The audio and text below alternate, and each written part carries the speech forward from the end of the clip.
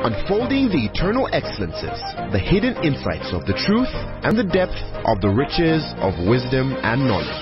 The Bible says, I have cleansed thee by the word. I have not pointed to your weaknesses. He says, I have cleansed thee by the word. I have pointed to your strength. And this is your strength, that I am Christ in you, the hope of glory. The glory of freedom, the glimpses into eternity. The gospel is not supposed to be an assumption. It's not supposed to be just a mere presupposition. Truth is older than language. But the word of God is way deeper than any human language. And now, Apostle Grace with the word. Praise God. Tonight, I want to share something very interesting. And I believe that it's going to be a very liberating factor for some of you. And it's going to be a very encouraging experience for many of you. Praise God. John chapter 5 verses 39. John chapter 5 and verses 39. Give me the Amplified Bible. I want you to hear the Spirit of the Christ. Jesus says, you search and investigate and pore over the scriptures diligently because you suppose and trust that you have eternal life through them. You understand what I'm saying? So he's speaking to religious people. Fellows who took salvation not for an experience of relationship, but for a place of religion. You understand what I'm saying? But even the most religious person in this world believes this one thing, that through those scriptures there is life. They believe it. They don't argue about that. Somebody shout hallelujah. So he says, you search and investigate and pore over the scriptures diligently because you suppose and trust that you have eternal life through them, and these very scriptures testify of me. And still, the Bible says, you're not willing, but you refuse to come to me. And the Bible says, so that you might have life. They receive the word of God, but they refuse to come to him, that they might have life. They refuse to come to him. Somebody shout hallelujah. So the Bible says, I received not glory from men. And he says, I crave no human honor. I look for no mortal fame.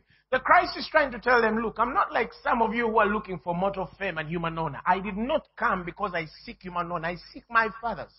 And the next verse says, but I know you and I recognize and I understand that you have not the love of God in you. And the next verse says, he says, I have come in my Father's name and with his power, and you do not receive me. Your hearts are not open to me. You give me no welcome. But if another comes in his own name and his own power and with no other authority but himself, you will receive him and give him your approval. And the next verse says, how is it possible for you to believe? How can you learn to believe, you who are content to seek and receive praise and honor and glory from one another, and yet you do not to seek the praise and honor and glory which cometh from him alone who is God? And the next verse says, put out your minds, the thought, and do not suppose, as some of you are supposing, that I will accuse you before the Father. This is Jesus telling people. Do not even think that on the day of judgment, I'm going to point a finger and say, that is the woman that I was telling you who did this. No. He says, there is one who accuses you, present continuous. It is Moses. There is one who accuses you. It is Moses, the very one on whom you have built your hopes and in whom you trust. Some people have built their hopes and trust in the man who will accuse them that day. And they refuse to put their hope and trust in the one who will not accuse them that day, who loves them, who does not seek his own. Somebody shout hallelujah. And the next verse says, for if, listen, you believed and relied on Moses, you would believe and rely on me, for he wrote about me personally. If you believed and relied on Moses, you believe in me. And the next verse says, but if you do not believe and trust in his writings, how then will you believe and trust my teachings? How shall you cleave to and rely on my words? Somebody say, amen. What a wonderful scripture. The Bible says, Jesus availed himself to people, like the Bible says. But They searched out in the scriptures. They were hungry. They knew and affirmed and confirmed in their spirits times without number that eternal life came through the scriptures. They know that if they trust in the word of God and diligently search out to know what it says and receive it in their spirits, they will receive eternal life. But even though they went into the scriptures, they diverted off God. It's amazing that a man can go deep into the word and divert off Christ. It's amazing that a man can invest his time, his money, his resources, and everything there is in the middle to read the word of God, to read books, to open scripture every morning. You read 5 chapters, 6 chapters.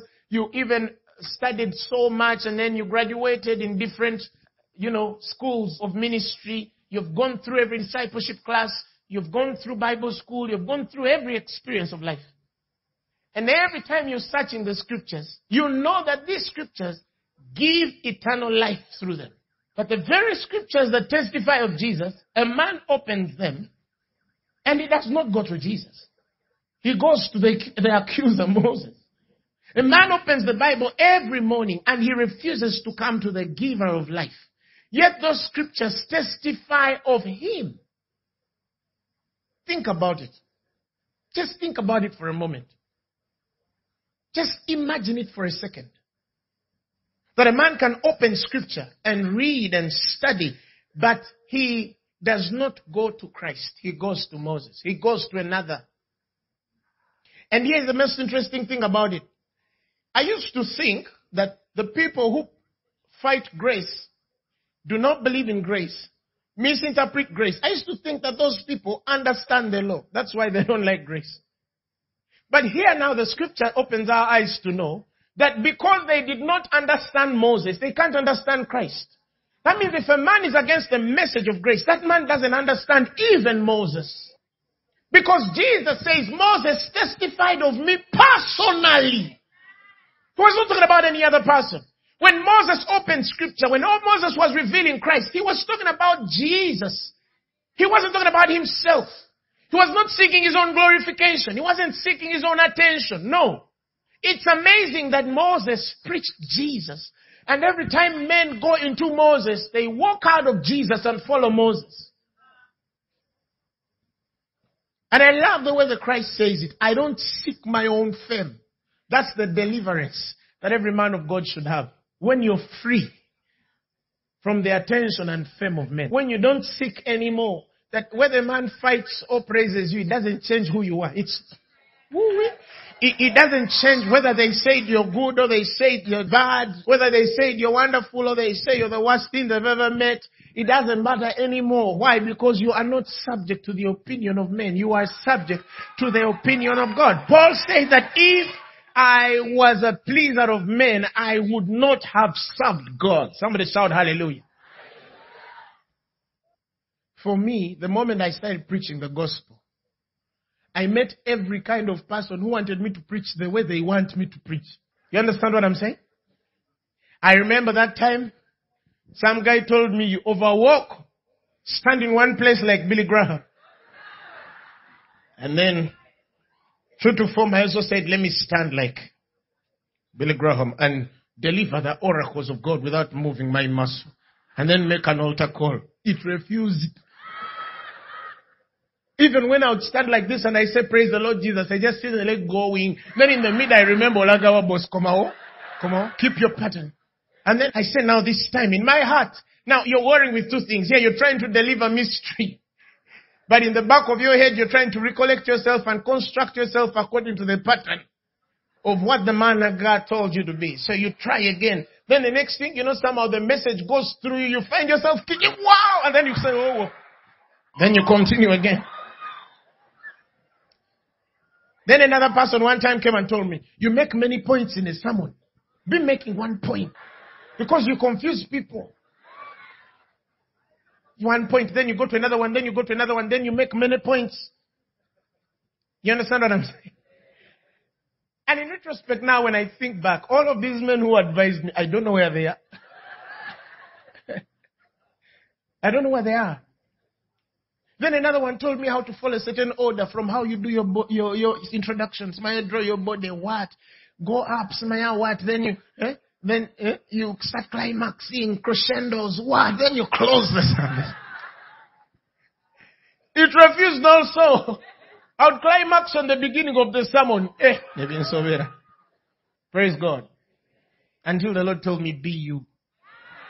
I made you to be you. Don't ever try to preach like anybody. You minister the way you are. And so from that day I was what? I was free.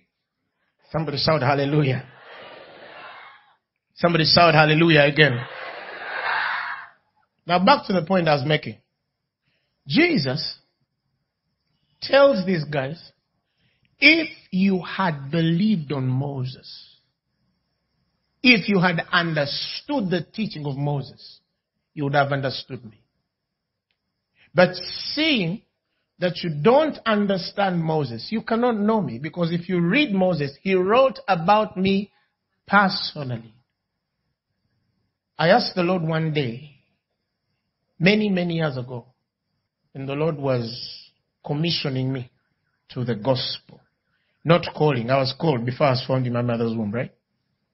Before you were formed in your mother's womb, the Bible says you were called. Praise God. So you have a call of God upon your life. But the commissioning of God is different. And that's a very special occasion for every person. During that time, the Lord spoke to me something that I think I should share with everybody here. There's a difference between an apostle and a man of God. There's a difference between a prophet and a man of God. There's a difference between a teacher and a man of God. There's a difference between a pastor and a man of God. There's a difference between an evangelist and a man of God. The fivefold ministries, all of them we confirm that they sit in particular offices, and these offices minister unto God according to the gifting that the Lord has allotted or allocated to every individual. There is a grace, it's called prevenient, that comes in your life to give you the ability to minister in the office with which the Lord has appointed you. Every office carries a certain glory. Somebody shout hallelujah. But not all are men of God. You understand what I'm saying? And the Lord started to show me the things that make a man of God. What are the things that make a man of God? In Deuteronomy, I think 33, verses 1, the Bible says, and this is the blessing wherewith Moses, the Bible says, the man of God blessed the children of Israel before his death. The Bible testifies of Moses as a man of God. And you read in scripture that there were prophets which were not called men of God. There were apostles which were not called men of God. Some of you think men of God is just the literal statement, you are a man who is of God. But there's a deeper responsibility and understanding of this, and in about a few seconds I'm going to explain that. When you, for example, let me give an average teacher of the word, a normal, wonderful teacher of the word, who can simply be a teacher of the word or can be a man of God.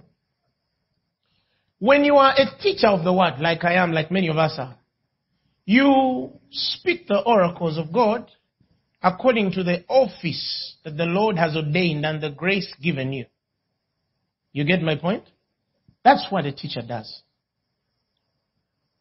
What makes you a man of God is the experience that you have with God that reveals your part in the gospel. There are people who are ministers of the gospel, but they don't have a part in the gospel.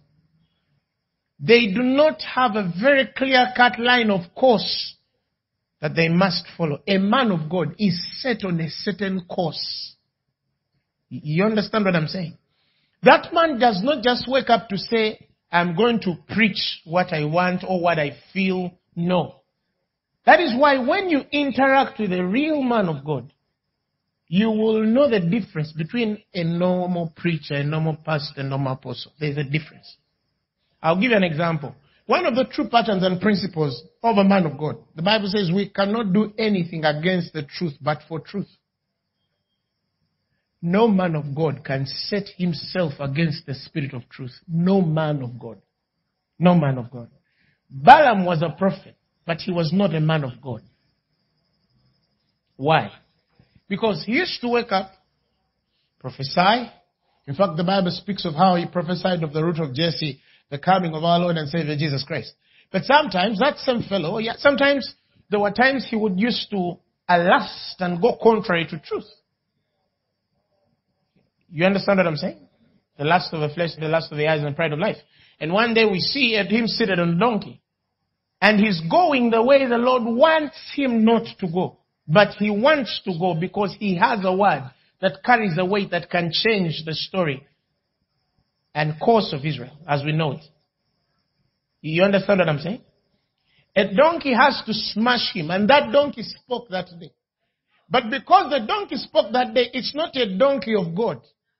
Because God speaks through you or anybody else, it doesn't mean that you are a man or a woman of God because the Lord spoke through you. That donkey stayed normal. It wasn't buried in a special sepulchre. He doesn't have a generation of descendants which inherited a certain experience of promise, wherewith that they were given a certain place in the chronicles of men which spake the oracles of God. That was the end of that donkey. Even in the Old Testament dispensation, we have seen the Lord speak through people. But because the Lord speaks through you, it doesn't mean that you are a woman or a man of God. When Balaam understands that he could not curse whom the Lord has blessed, it was as though enough wisdom and knowledge for him to know that if you cannot curse whom the Lord has blessed, that's it, close it. But later on we realize in Scripture that he continued in the craft of living in two worlds. Sometimes he would stand as a prophet, and in certain times the Bible says he would give into the gainsayings of Korah. He used to lust for the things that came with the power of his office. And the next thing we know, when the Lord was not ready to speak, Balaam used to submit himself under another spirit because he had to hear. Again, that's the problem with people who think that you're on pressure to perform. That if you don't do a miracle, people won't come. If you don't do this, if you don't demonstrate, whether listen, if you wake up and you don't feel it, don't do it. You're a man of God, whether you demonstrate power or you don't. Did you get what I'm just saying? Even if you don't prophesy, you still stay a man of God.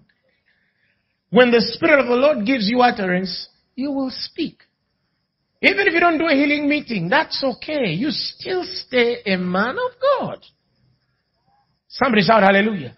Never put yourself on pressure to perform when you enter the ministry. Praise the Lord Jesus. Somebody shout hallelujah. So, a man of God can't do against the truth, but for truth. There are many things. There is a faithfulness. That's one of the second patterns, the things that define a man of God. A man of God is faithful to the word. Faithful to the word. Besides just not going against truth. It's one thing not to go against truth, but you're unfaithful.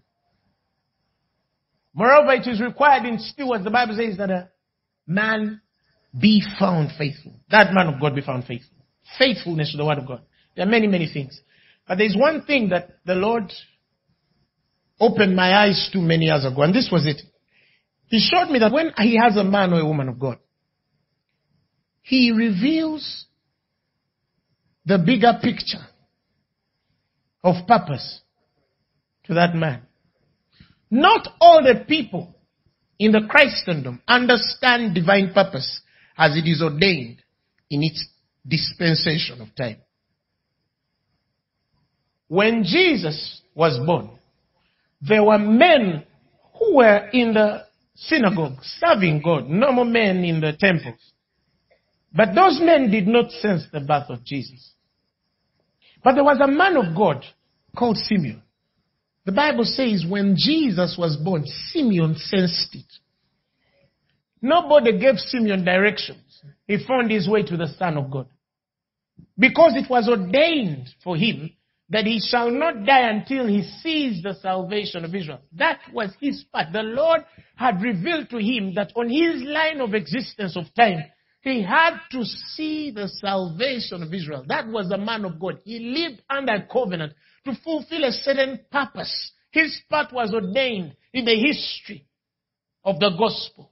And as true as the Lord is, he comes and holds our Lord Jesus. And then he speaks many words of prophecy as the Lord had revealed him. And the Bible says, and while many of them watched and wondered, the Bible says these things Mary kept in her heart. Those are the very things that conjure the first miracle, even outside the timing of God. Because while many were marveling at the words that were spoken about the boy, Mary kept these things in her heart and pondered them. Everything that Christ was going to be was spoken by this man of God. It was his part. There was no way Simeon would die without speaking those words. There was no way Simeon would die without blessing the Son of God. There was no way. Even the Son of God was prophesied upon and prayed for. Do you understand why we commit children now to God? Do you understand why you take your child in the hands of a man of God and that man of God speaks words over your child? It's not what they speak that should come to pass. It's the things that the Lord will speak through them that must come to pass. It's not a should issue. It's a must come to pass issue. Every man of God, the course that I'm talking about, has an ordained pattern and purpose for which that man is on earth that goes beyond the general accountability of appointment. Like the church, all of us were called to preach the gospel of Jesus Christ. He says, ye shall go into the world and preach the gospel of our Lord and Savior Jesus Christ, baptizing them in my name. You shall cleanse the lepers, raise the dead, heal the sick, for lo, I'm with thee until the end. All of us are mandated to preach the gospel. We've been given the apostleship for the obedience of nations. All of us have the understanding and mandate to preach the gospel with whichever way the Lord has ordained us to preach the gospel. But there are people that the Lord has given special assignments in that time. That's a man of God. That's a man of God. We don't know how many they are. Many are called, the Bible says, but few are of the elect. And this election comes with its vindication. That is why when you understand what it means to be a man or a woman of God, or what it means to set yourself against a man or a woman of God, you see, it's like when it talks about how he deals with his own. The Bible is very clear that the Lord vindicates his elect.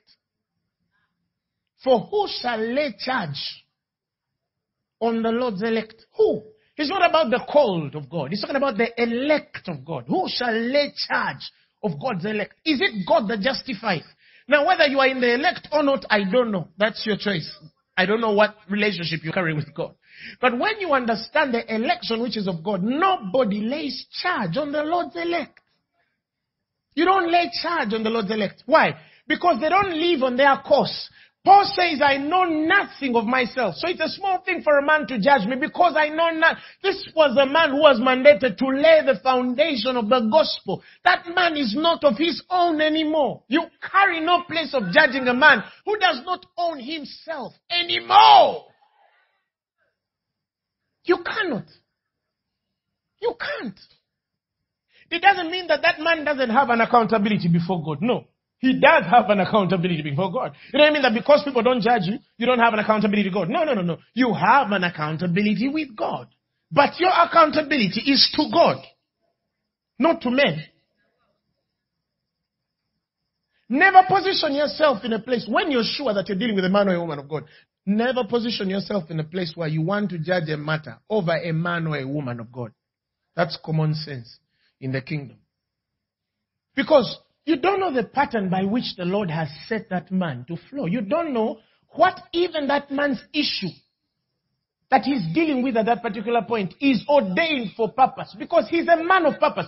He phoned Peter. No, let me give you an example. He phoned Peter. And he told him, I have seen that the devil has desired to sift you. But I have prayed for you. But he did not pray for Peter that the Lord would deliver him from the temptation. No, he says, but I've prayed for you that regardless of the temptations you go through, that your faith fail you not. Now, who is the man to come and judge Peter for having fallen on the way. When the Lord himself, Jesus, knew that Peter would fall, and he still could not pray for Peter not to fall because it's ordained for Peter to fall, the man's responsibility at that particular point is to make sure that Peter's faith does not fail. Why? Because like the grace was given to Paul to the uncircumcised, it was given to Peter and James to the circumcised. That was the grace ordained to Peter. On this rock I will build my church, and the gates of hell will not prevail. From that day he owned Peter. You cannot lay a charge on the Lord's elect. You can't. You can't. You can't. Gomer, the wife of Hosea, was also a woman of God in a way. Because she was fulfilling prophecy. Why am I buying back my wife? Oh, Hosea, this is not even about you. It's not even about you. What you're going through with your wife is me and Israel. But the best way I could communicate this was to expose your marriage. And then you find Hosea, and then you start judging him. That man of God, he doesn't give his wife time. That is why his wife goes to other women.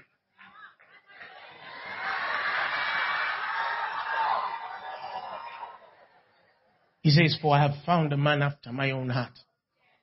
And even when David kills Uriah and separates the two, and then he marries Bathsheba, God still separates David from his sin. You don't need to, but God did. And he still said, this is the sinful part of David that I'll deal with, but this is the man of God I have a covenant with. He must bring back the presence of God in Israel. What am I saying? When you are a man or a woman of God, whether you do what or what, you'll end up his. He says of his kingdom and of his increase and of his government, the establishment. The Bible says they are of him. They are of him to cause, to lead and direct. He says, for the zeal of the Lord shall perform this. There are people God loves so much that his zeal will get them out of anything they are going through. Why? Because they have a covenant with God that goes beyond even their personal weaknesses. Somebody shout hallelujah. He says, of the increase of his government and peace there shall be no end upon the throne of David, and upon his kingdom, to order it and to establish it with judgment and with justice for henceforth, even forever. He says, the zeal of the Lord will perform this. There are things that are not even in your zeal to do. There are things that are not even in your hunger and thirst to do. There are things that are not even in your ability, your grace to do. There are things that are entirely ordained of the zeal of God. You didn't get what I just said. God can't ordain you to let you die. If he began a good work in your life, he will see to accomplishment to the day of Christ. Yes, you've made mistakes. Wash yourself, clean yourself, repent, turn back. The Lord will still use you because he has not changed his mind on you. Why did he still call you? When he knew you were weak, he still called you. He still chose Peter. When there was a John who was always on his bosom, he does nothing wrong. He loves Jesus. Every time he's seated on Jesus' chest, he's there enjoying the warmth of the Christ. But then he goes past this warmth and he says, John, proximity is not access. There is a man I have a covenant with. At that particular point, when he got the revelation that you are the Christ of God, I entered a certain covenant with him and I told him, on this rock I will build my church and the gates of hell will not prevail. I don't care whether he's hung upside down or up square up. He's still a man of God. Because he was ordained for it. He just doesn't teach every Sunday.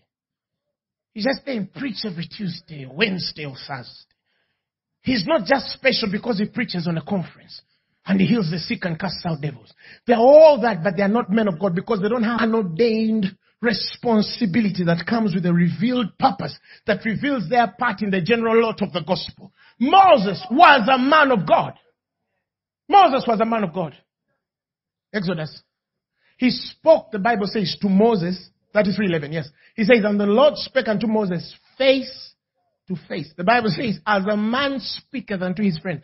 That was the relationship Moses had with God. He didn't speak to him the way some of you are spoken to by God. No. The Bible says he spoke to Moses as a man speaks to his friend. That is why when Moses breaks course and goes against the traditions of Israel, not to marry outside his own, and then he goes to Ethiopia and gets a Cushite woman. The scriptures tell us, Aaron and Miriam, which are man and woman of God, they have a problem. They say, yes, don't we hear God too? Has the Lord not spoken, not only beyond the prophetic words that we receive by utterance, but the grains that have gone so long and old past eternal judgment that it's sacred for a man to marry from amidst his own? Who does Moses think he is? And God calls Aaron, and then he calls Miriam. He pulls them in front of them. He told them, are you not afraid? Temotia. We are not talking about whether the guy has a Cushite woman or not. No. That's not what we're talking about here. No. First put that's my business with Moses. I can deal with him, and I will deal with him on my own terms. But Miriam and Aaron, let's first talk here. Were you not afraid to speak on my... You don't fear. That means even God fears. Even God. He comes and says,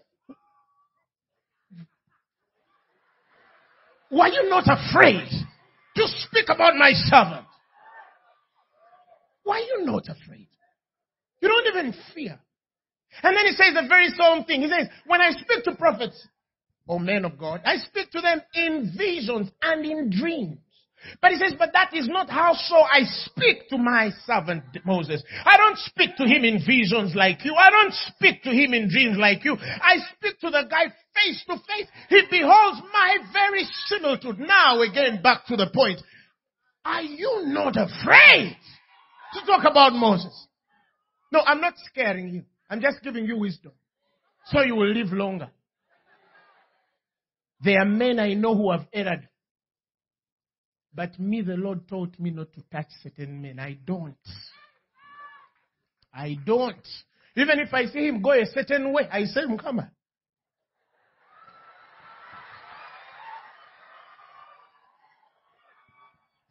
That is why leprosy is on people. That is why he gave us the instruction. Preach the gospel, heal the sick, cleanse the leper. He separated leprosy from sickness. Read the Bible. He says, heal the sick, cleanse the lepers, raise the dead. He put leprosy from sickness. And he says, no, sickness is one thing, but leprosy is another. Teach people to respect ranks, not to exercise themselves in matters higher than them. Some of you, the things that are troubling your house, they are words you spoke on a man of God. Tony Komuzimu, no. No, Chidogo. You don't have demons, no. But you spoke of a man of God who hears and sees God face to face. The only challenge is that he didn't tell you that I see the Lord face to face. You just woke up, and because even you have your own place of where you have your own grace where you can speak. Also you opened your mouth. That guy. Now you see your life. See your life. Nothing can deliver you from that. Except if you change your mind and understand there are people you don't talk about. Me, there are people I don't talk about. I don't. Who am I to judge another man's servant? The Bible says if he falls to God. If he rises and stands, he stands to God. And the Bible says, but lo, he is able to make him stand. That means when God has possessed a man, even when that man has issues 1,000,001, God still looks to make him stand one day. Now the trouble is when the man of God again stands. What will happen to you who spoke? Some of you set yourself against causes that you're not going to recover from. You're not going to recover from. I was recently praying for a certain person. They spoke things about me, but recently I had the state they were in. I found myself weeping for them. I understood. For that moment, I said, God, help this person. Forgive them, Muyambe. You get my point, eh? Some of the people you seated with there, they might be average women and men, but they have a course with God. You might see somebody who sits, they laugh with you, but they have something with God. The day you touch it, you're going to open rage from the Lord of hosts. You will know that he has armies too. I'm not scaring you. No, I'm just giving you wisdom. Now, Moses was a man of God. He could not have beheld the face of God and not understood the revelation of God. Moses was not just a normal minister of the gospel. The Bible tells us in John that the law came by Moses, but grace and truth came by Jesus. The law was given. The Bible calls it was given by Moses, but grace and truth came by Jesus Christ. And I'm going to show you what makes him a man of God. Remember, even in the olden times, the scriptures were spoken clearly that I shall appoint a prophet like you. God spoke to Moses and the children of Israel in that day, and he told them that I shall appoint a prophet in the likeness of the Christ. It's more than just the normal things that they share. You get my point? There are, of course, those similarities. They both interceded for God's people. 40 years in the wilderness, 40 days in the wilderness. There are few similarities that Moses shares with Jesus. Those are okay. But when the Bible speaks of how he's going to raise a prophet from among the brethren like unto Moses, he's trying to speak something deep, and I'm going to explain that in a second. The man of God, Moses. So the Bible says the law was given by Moses, but grace, the Bible says, and truth came by Jesus. Now the Spirit of the Lord spoke to me something about that scripture. The law was given by Moses. He could have said, but grace and truth was given by Jesus. But there's a reason why God uses given and came.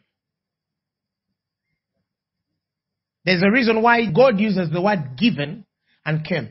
Let me show you something about Moses. Galatians chapter 3, verses 19. Give me the Amplified Bible.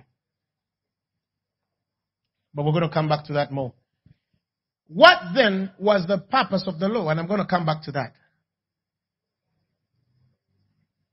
The Bible says it was added later on after the promise to disclose and what? Expose to men their guilt because of the transgressions and to make men more conscious of the sinfulness of sins, and was intended to be in effect until the seed of the descendant, the heir, should come. And concerning, the Bible says, to whom the promise had been made. And it, the Bible says, the law, was arranged and ordained and appointed through the instrumentality of angels, and was given, the Bible says, by the hand in the person of a God between Moses, an intermediary person between God and man. Moses was a receiver from God to give men. He wasn't the receiver of the law. He was the mediator. You didn't get what I just said. Moses was a mediator of the law. He was not the receiver of the law. Moses gave the law, but he did not live his life under the law. He was just a mediator. He was an intermediary person between God and man. He was here, and God gives man the law, and Moses receives it and passes it on. Then he looks. So Moses knows this part very clearly. He knows this part very clearly. God had revealed to him exactly what to do. That is why the scriptures say, when they were putting the law, the what? The tablets of stone in the Holy of Holies. He says, this shall be as a witness against you. Moses didn't say, this shall be as a witness against us. No, he didn't include himself in the witness. No, he says, take this book of the law, put it in the inside of the ark of the covenant of the Lord your God, that it may be there a witness against you, because me, the intermediary, I have done my part. This law is a witness against you, not me. I'm not in it. I'm not in it. I wish some of you understand what I'm saying. It doesn't mean that Moses did not obey the law. It only means that Moses was not subject to the law. He was a man of grace. That is why in Deuteronomy it says the righteousness of faith speaks this wise. And then Paul quotes him. Paul quoted Moses. And he spoke of the righteousness of faith. That means Moses had the revelation of the righteousness of faith in Christ. Somebody shout hallelujah. He says the righteousness of faith speaketh on this wise, say not in thine heart who shall ascend into heaven, that is to bring Christ down from above, and who shall descend into the deep, and that is to bring Christ again from the deep, for the word of God is nigh thee. Moses had experienced Christ. He had seen him. You remember the Bible says how he refuses to be called the son of the daughter of Pharaoh, esteeming Christ. That means even in the Old Testament, Moses had seen Christ. He could not see Christ and follow the law. He couldn't see Christ and follow the law. Oh, you didn't get it. He esteemed the reproach of Christ greater riches than the treasures in Egypt, for he had respect unto the recompense of the reward. Why? Because he saw Jesus Christ. Even in the Old Testament dispensation, the Christ was revealed to Moses. Moses could not have had a revelation of Jesus Christ and then he follows himself. He saw Christ. He was a man of God under a mandate to give. That's why the Bible says the law was given. Given means that it was passed on to by Moses. But grace and truth, the Bible says, came by. The Greek word there for came is ginomai. It became. To become. In fact, if I can read for you the right rendering, he says the law was passed on by Moses, but grace and truth became Jesus Christ. Woo! Mama, did you get what I just said? The law was passed on by Moses, but grace and truth became Jesus. Why didn't he say that the law came by Moses? Because Moses did not become the law. Moses was not a man under the law. He was a representative of the ministry the Lord had put on himself, but he was not subject to the ministry of the law. He was subject to the ministry of death. And then he goes to Moses and tells him, look, Moses, let's do a deal here. I want to bring Jesus. This is the Christ. Moses sees the Christ in the spirit. And then tells them, but they will not receive him and appreciate him until they understand what it means to be without him. Let's add the law. That's why the Bible uses the language in Galatians. The law was added. Did you get what I just said? In 3:19. He says the law was added for transgression. It was added to expose. Listen, he says, what was the purpose of the law? Understand it. He says it was added later on. That means men before lived without it. It's possible to live without the law. How many of you believe it? What does Romans 7:9 say? Romans 7:9. Romans 7:9. Give me the Amplified. He says, for once I was alive, but quite apart from, and the Bible says, unconscious of the law. He was unconscious of the law. But when the commandment came, sin lived again, and I died, and I was sentenced by the law to death. That means there was a time he was alive without it, not even conscious to it. Some people think when you remove the law, people are going to sin. No. Read your Bible. Read your Bible. People don't sin because the law is absent. There were men which were alive without the law. Abraham lived before Moses. Didn't he go to God? Didn't he ascend in glory? Isn't he among the fathers of the faith? Didn't he live without it? So how can you tell me that without the law you can't live? That's why some people teach a funny gospel. They say, you have to balance. You can't. You can't balance death and life. That is inclining to death. Because the Bible says death existed from Adam until Moses. Until Moses. Until Moses. Until Moses. Until Moses. Death existed until Moses. Until Moses. Until Moses.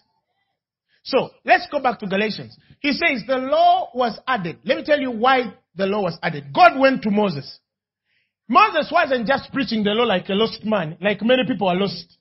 Hey, some people are just lost. They preach the law aimlessly. They don't even know what they're opening. The Bible says, desiring to be teachers of the law, knowing not what they say, neither from whence they are from. They don't have a place of affirmation. They don't affirm it. They don't speak from a place of, this is why I'm preaching the law. They don't have an affirmation. They don't have a source and base of it because they don't preach it in wisdom. It's not even wisdom. It's just excitement. Or some of you are even preaching what you find other people preaching and you don't even examine to know whether it's true or not. Let's go. Do you know how many people understand grace but they fear to preach it? A certain man of God, a big name in Kampala, big name. He phoned me one day. He told me, Apostle Grace, I heard you preach grace. I told him yes. He told me, you're just doing what we feared to do. Keep on doing. Up to today, the chap doesn't preach grace, but he knows it is true. No, they fear. They fear. They fear those guys. You remember when Peter was eating with the Gentiles? And then some Jewish proselytes came, or was they from Judea or something? And then Peter saw them, he separated himself.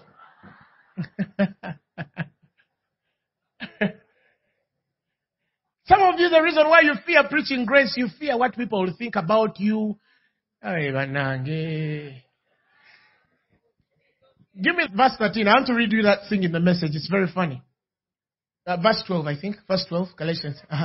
Here is the situation. Earlier before, certain persons had come from James, Peter regularly and ate with the non-Jews. Okay? Because they had embraced grace. During that time, of course, non-Jews were isolated. That's why I don't understand the Gentile who is under the law. Because the law was to the Jews. Because of the law, Gentiles could not pray in the same synagogues with Jews.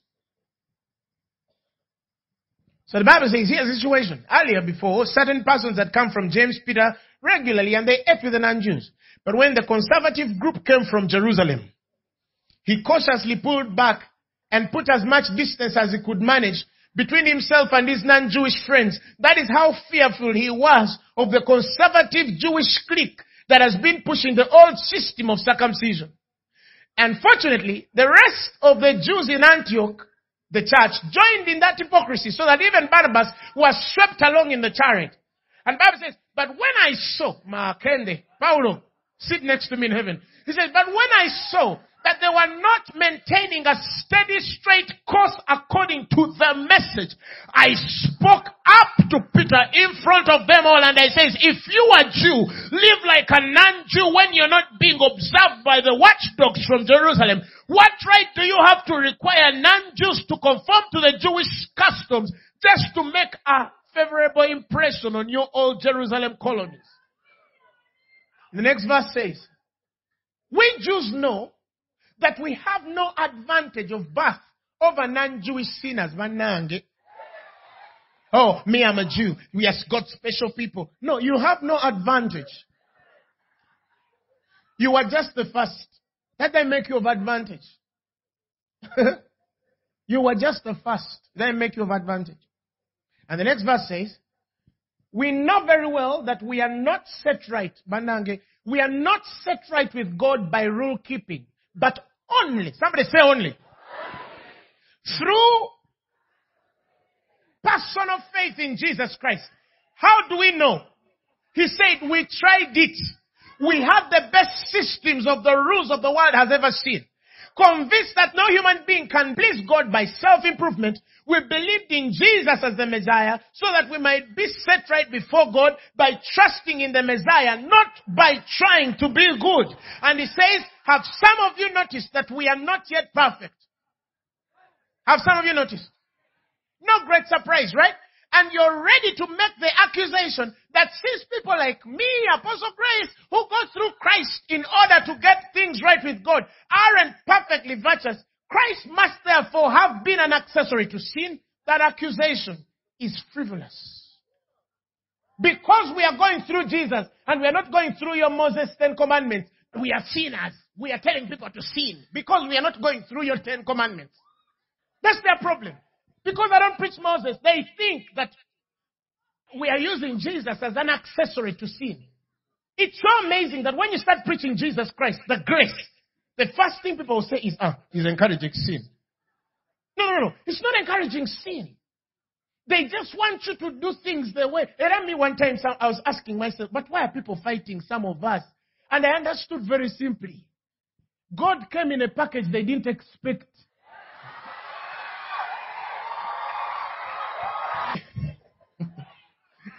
Now, and this is just the beginning. There are people who are seated there. They look like they're simple men and women, but it's only a matter of time. Forget the old systems when men looked like their ministries. God is going to do something in you. Now you don't look like it. Now they say, Bishop, and a small man comes out. Because they think Bishop has to be a big guy.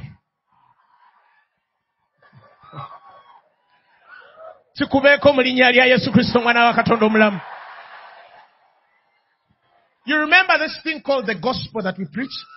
The words of this life? A guy, I think, the other Thursday, some guy brought me a photo of a big house. I looked at the guy. I said, why are you showing me this? He says, Musumba, it's my house. I looked at him, I said, I'm sorry, I'm not seeking to insult you. You don't look it. I asked him, how did you do it? He told me, I just woke up and I had 400,000. Only 400. And I went to an architect and they designed a big house. I told him, design a house that can scare me. Don't design a house that...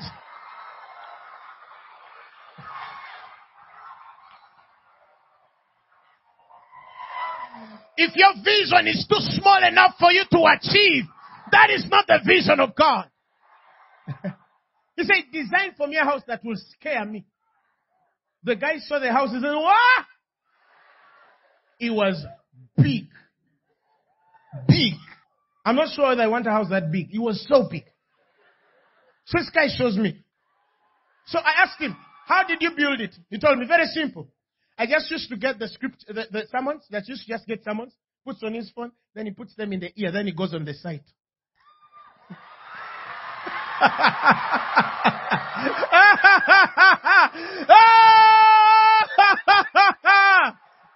Oh my God! He gets sermons, puts them in his ears, then he goes, 400,000, he starts building in the head. Mashaka, Breketele, Zakatalaye, Pranda Zereba, Sota Katale, Brosente Koya Zak. And as he continues to listen to the word, he starts creating his house. He says, by the time he finished it in the spirit, money started coming. And it's that easy. Even as we just wake up and put chairs. Some of you don't understand what I'm just saying. But Pastor, much together. Can you guys even if they don't come, put chairs again. And then they don't come the next day, and then you add more chairs. Am I speaking to somebody? I know your shop is drying. That's okay. Just open it and look at it. Amasagaba makalu. Ngagosigalo gamba. The stock omunji. The stacks of the shop are empty. But you're saying the shop is full. It's called faith. The Bible says the law is not of faith. Some of you, that's why you're struggling. You are trying to apply human effort. You're trying to look for explanations of how things are going to come. Some of us stopped explaining ourselves. We even stopped asking how things are going to come. We simply delve into the Word of God and choose to believe it for what it is. Faith doesn't ask how. You just close your eyes. And then you start building. You start building. You start building. You start building. You start building. You start building. And you build and build. Actually, now I'm building. You build. You build until you can even smell the tile. You can touch the walls. Tell somebody I'm crazy. Praise the Lord Jesus. God went to Moses and told him, let's add. Let's just add. Let's add. So, the purpose of the law, it was added later on. That's why the man says, for I was alive without the laws. Right? To disclose, listen to what the law does. To disclose and expose to men their guilt. That's what the law does. To disclose and expose to men their guilt because of transgressions, and to make men more conscious of sinfulness, not holiness. More conscious of sin. And it was intended to be in effect, are you hearing me? Until the seed, the descendant, the heir should come. Next verse. To and concerning to whom the promise had been made.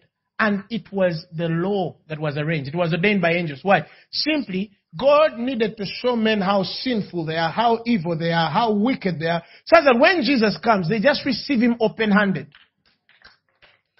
Praise the Lord Jesus Christ. And so when Jesus came, the law had finished. Let me show you something that many people are fighting with up to today. Hebrews chapter 10, verses 1. Amplified Bible. I'm going to read 10 verses, but I intend to do something important about it.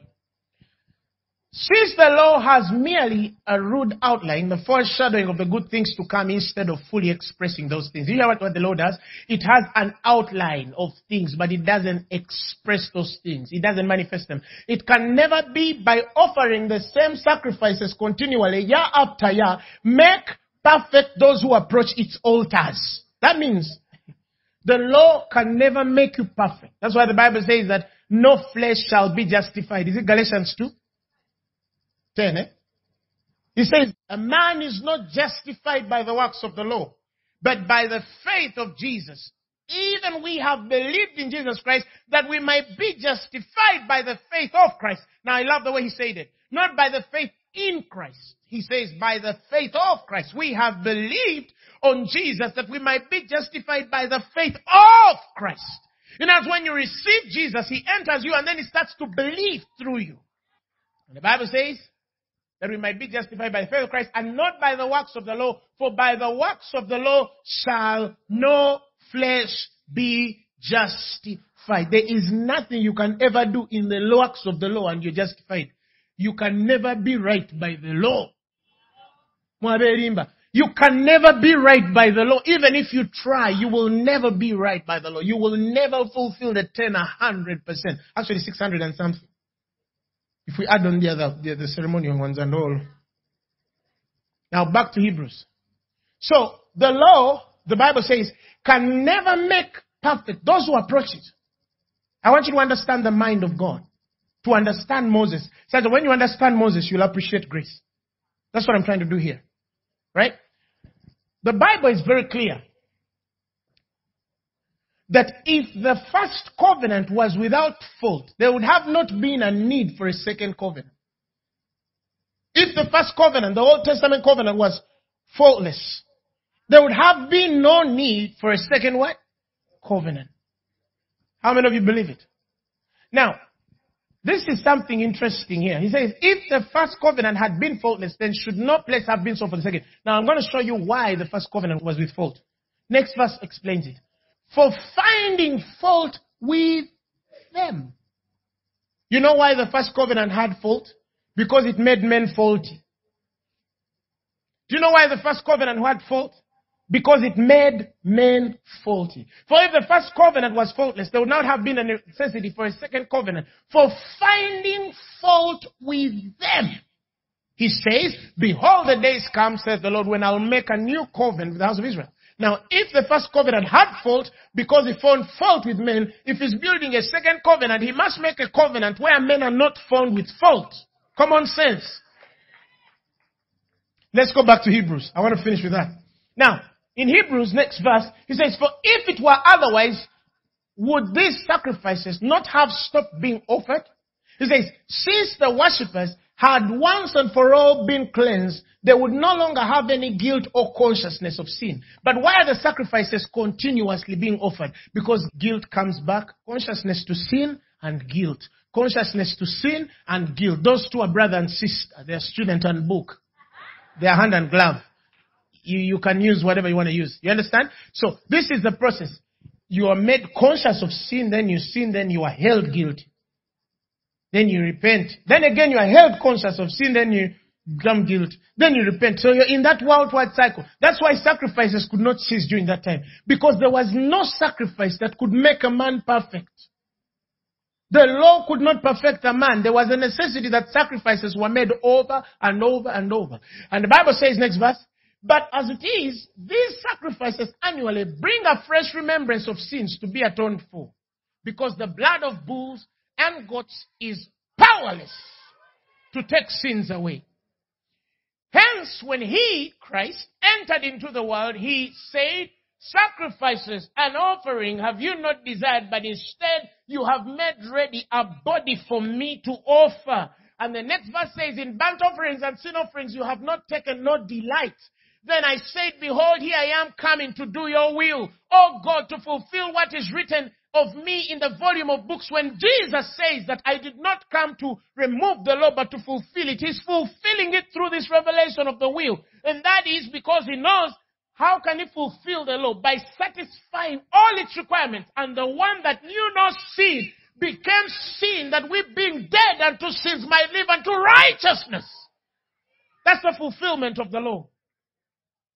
He didn't come to just take it away without its fulfillment. He knew it could only have its ultimate satisfaction by serving it fully. That is why the Bible calls him the propitiation. The word there for propitiation is the perfect sacrifice to fulfill the wrath of God against the sin against you and I. Oh, that's beautiful. Now let's finish this in Hebrews. So he says, I'm coming to do your will, to fulfill what is written of me in the volume of book.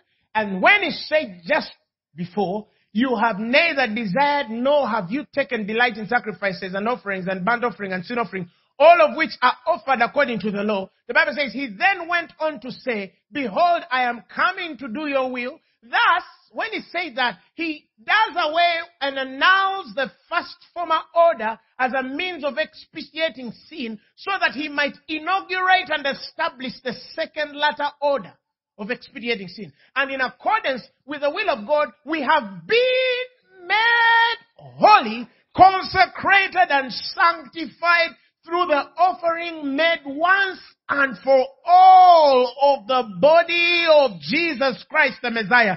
There is no more offering for your sins, because there is nothing Jesus didn't die for. He died for your present, past and future sin.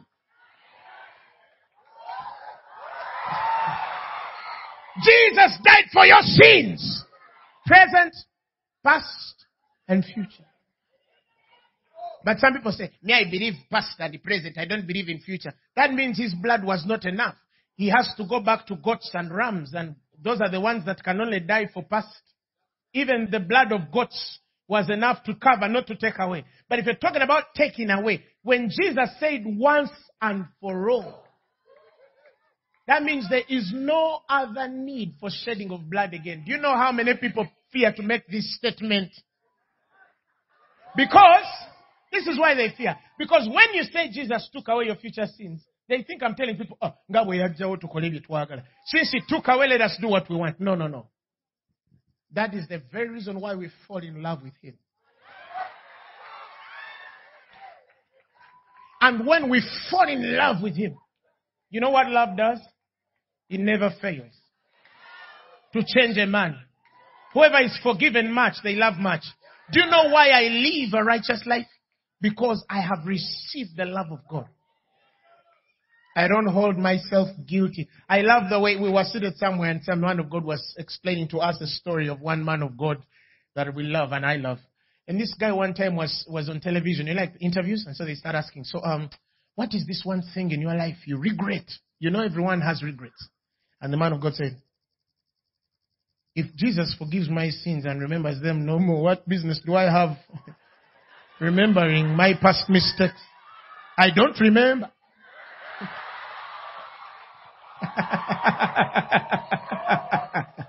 I say, that's my kind of guy. You're free.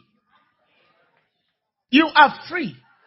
The Bible says once and for all. He has made us holy. Can I see the holy ones? Yes. He says you've put on the new man, which after him has been renewed in true holiness and righteousness. I don't hold myself. Listen, I have made mistakes, but I don't hold those things on me. I just have this one thing every day, that I'm becoming better and better and better. Why? Because he that began a work in me. Did I begin it? Who will accomplish it? The one who began it. Am I the author? He is the author and the finisher of my faith. When you embrace grace, this is the one miracle that happens. You walk out of things effortlessly.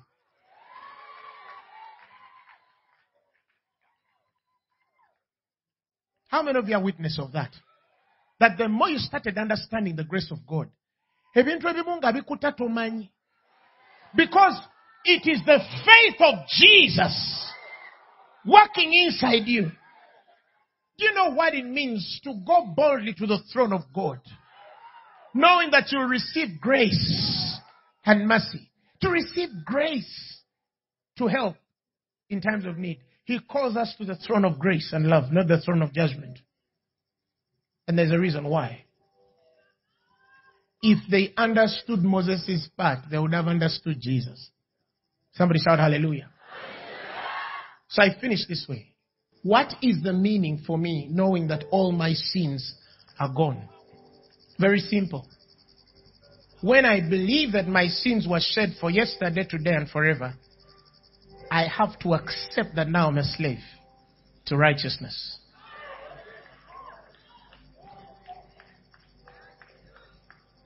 Sin shall not have dominion over you, for ye are not under the law, but under grace. So, under grace, righteousness is my Lord. Righteousness is my lot. Righteousness is my purpose. It's my course. Do you know how many men and women of God have fallen off the course and the church cannot embrace them back because they are even worse than the prisons? Because the prison can make you serve your sentence. And after 5 or 6 years of that felony or crime, you're a free man to do as you will. But there are people, ever since they made a mistake in 1995, they have never been forgiven. They have never been restored. They have never been reinstated in their right positions. Some of you, you're only in good books with people because you've not messed up. Oh no, me, I never went to club. I never did drugs. So I'm not saying that because I have that history. You understand what I'm saying? But I'm speaking for some people who I know very well. They messed up one day and they've never looked at them the same again. Even when the man of God repents, they made up their minds they will never put that person on their altar again because they made the mistake in 1995. But the call of God never left that man. The purpose and pattern of God in that man's life is still existent as it was 20 years ago. Because the eyes of righteousness have not been revealed to us, many of us have looked back our generals, our ministers of the gospel, men who could have come in and been restored, and they picked up their pieces. Even the Roman Catholic Church is better than the local of our day. Because we have had cases where guys have sodomized children and done all this nonsense, and then they get them in under, they wash them, they cleanse them and reinstate them in their own personal positions. Today when a believer or a pastor falls, that is his end. We cannot build another generation on that kind of principle. We are not providing for men to fall. We're simply saying that even if you've made the worst mistake in the world, I have good news for you. Jesus paid it.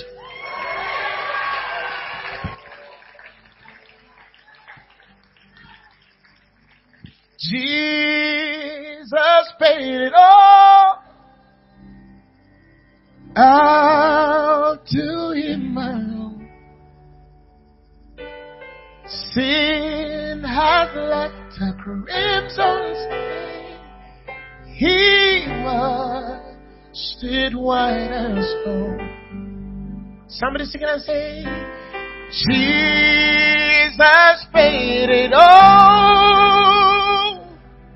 All to him I owe. Sin had left a crimson stain.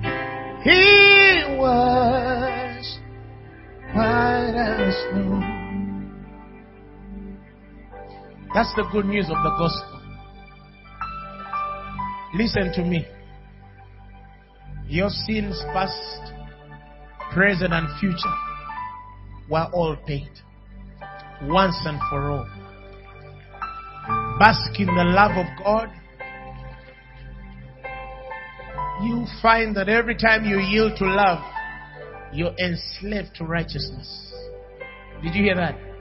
When you yield to the love of God, you're enslaved to righteousness. Do you know the beauty of waking up and you just can't do something because you love God? And more than just that, you've been introduced to a pleasure higher than sin because His love has saturated you. And you're no longer struggling to be right, but His love overflowing you never fails to change you. For He says, for if there be prophecies, they'll fail. For if there will be words of wisdom and knowledge, they'll fail. But love never fails. He that is forgiven much, the Bible says they love much. There is something about embracing the love of God that starts to help you walk out effortlessly. And also to sleep at night to know that even if you've made the worst mistake in the world, there is still grace at Calvary. There is nothing His blood cannot take away. Wow. Just take a minute and thank God for His love.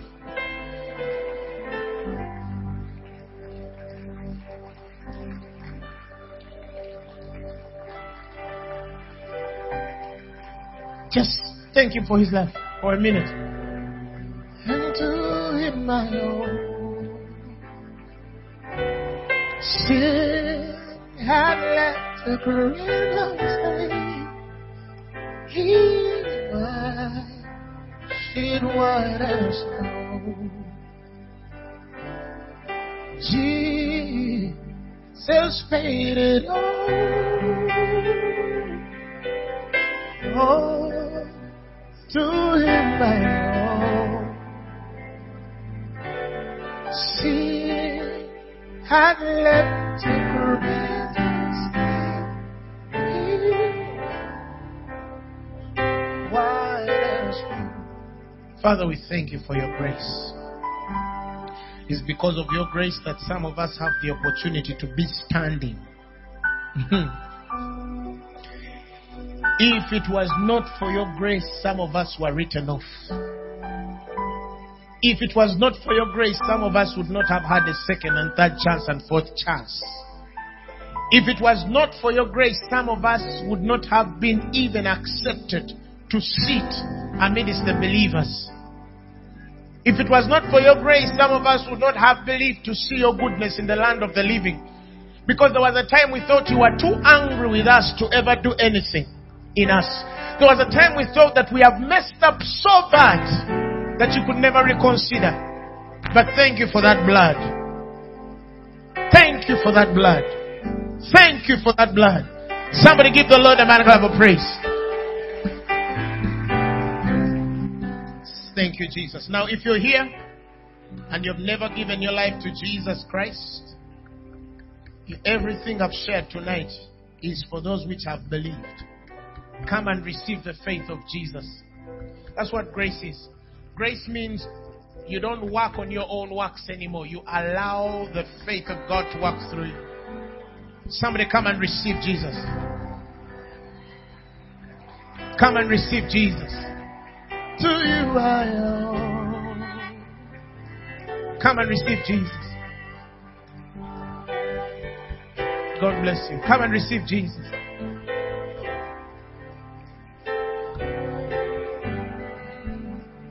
Just as I am without one plea, but that thy blood was shed for me, and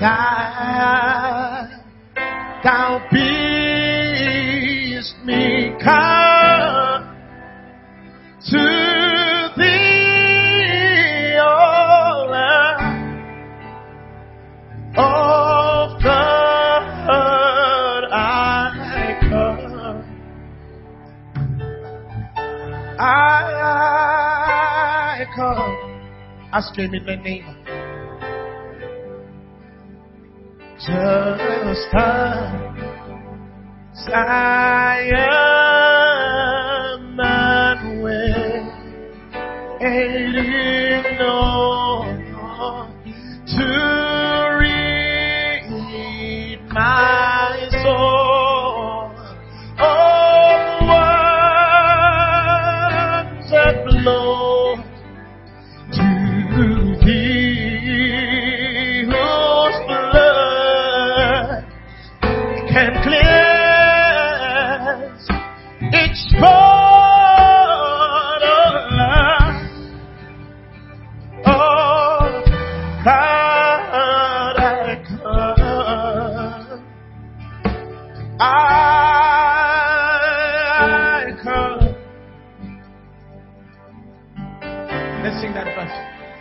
Just as I go to survive with many conflict, many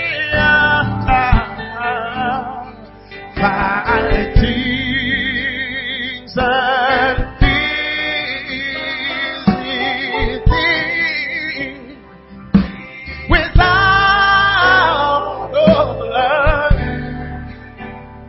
Oh, God, I come.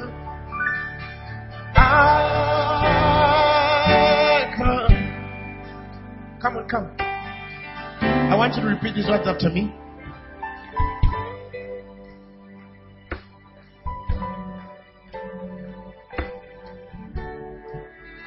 There's a party in heaven. Now, I want you to repeat these words after me. What you guys are going to do is the greatest decision of your life. You're never going to regret it. I'm not promising you. I am telling you. I'm past knowledge. I know. Past promise. I know. I know. Repeat these words after me. Say, Lord Jesus, tonight I receive you. I believe that you died and rose again for my sin and for my glorification. Tonight, I receive you as my personal Lord and Savior. Amen. Let me pray for you. Father, I thank you for these ones. Anoint them, strengthen, deliver, establish. Witchcraft is far. I see an anointing coming on some of you already. The power of God Himself sanctifying you. Power of the Holy Ghost. Power of the Holy Ghost. Power of the Holy Ghost. Power of the Holy Ghost. May God use you. May God separate you. May God work through you. May God establish you. May God restore you. In Jesus' mighty name. And all saints say, if you're sick, I want you to receive. Don't even put science in it. Just receive your healing. Simply now. Simply. Say, I receive my healing. Take it in the name of Jesus. The message you have just heard was brought to you by Phaneroo Ministries International. For more information, contact us on telephone number 041-466-4291 or email us at phanerokampala@gmail.com. You can also find us on the web at www.phaneroo.org. Or better still, feel free to join us every Thursday for our weekly fellowships at Uma Multipurpose Hall from 5 p.m. to 8 p.m. You can also catch the live stream at livestream.com/Phaneroo. Phaneroo, make manifest.